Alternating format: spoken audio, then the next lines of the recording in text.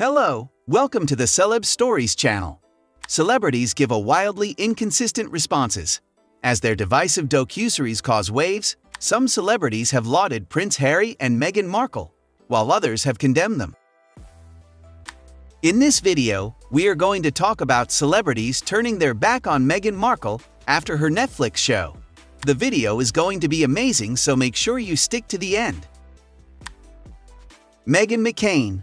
According to Wonderwall, Meghan McCain slammed Prince Harry and Meghan Markle in her column for the Daily Mail. After the infamous Oprah interview and Volume I, everyone was expecting some bombshells. But it was all duds, the daughter of a late Senator John McCain and former View co-host wrote. McCain went on to say that Prince Harry and Markle didn't offer viewers any new evidence of their trials and tribulations. Instead, we are shown them crying during emotional hypnotherapy sessions, whatever that are. Not to mention what they put their family through. How trashy to shame your own flesh and blood, and for what? It was all smoke and no fire. Sharon Osbourne. Days before Volume 2 dropped, the Osbournes alum discussed the distasteful docuseries with Morgan on his show Uncensored. "I was totally bored by the whining, she said. And you know, the curtsy and the thing she said about medieval times. The lunch with the Queen was like medieval times, which, as you know, is a Disney-type entertainment place for kids. It is just so horribly disrespectful and just a wine fest. I mean, is Harry's book going to be the same thing?" The former X Factor judge called the Netflix project trash, pointing out that the couple could have used the opportunity to discuss their charity work instead.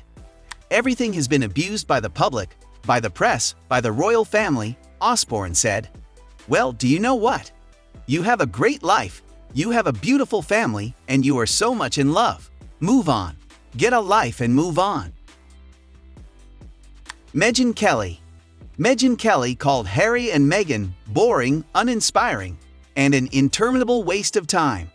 During her SiriusXM show, the former Fox News anchor slammed Prince Harry, claiming that he needed a real psychotherapist and not a whiny, woke, annoying wife. She went on to deem the Netflix series a total farce, according to the New York Post. Finally, Kelly tweeted, as he prances around the $14 million, 9-bear mansion in Montecito with massive gardens, white-lighted cocktail parties, and mountain views from his 7-acre yard, Harry laments how all he ever wanted was this normal life. These are the least self-aware people on earth. Before we move on, support us by hitting subscribe and the bell icon to get notified when we post new videos. Now, let's get back to our topic. Howard Stern. The radio host called the couple whiny titties after sitting through the painful first 3 episodes.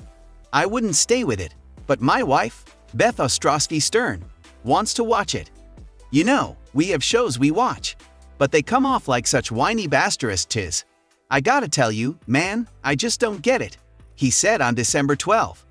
"I get Prince Harry being pissed off at the monarchy for his mother. They treated her like Shasterist. I feel bad for Prince Harry losing his mother and all that. So you got my empathy there. But Jesus Christ, when those two start whining about wah, and they don't like me. And Meghan wants to be beloved in this country.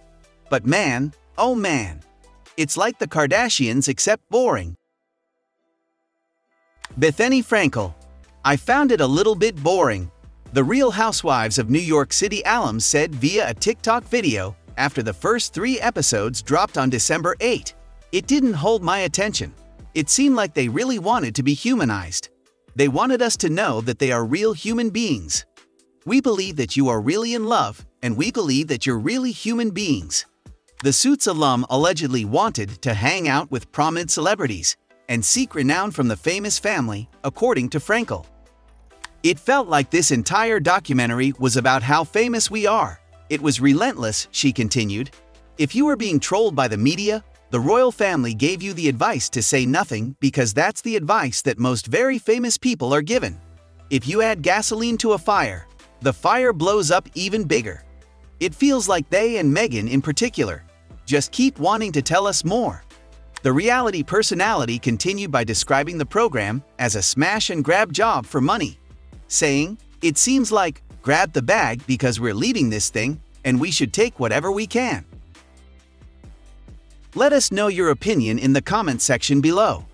This was all for today. Hope you liked the video. Do not forget to subscribe to the Celeb Stories channel. Stay safe, and we will be back soon with another video.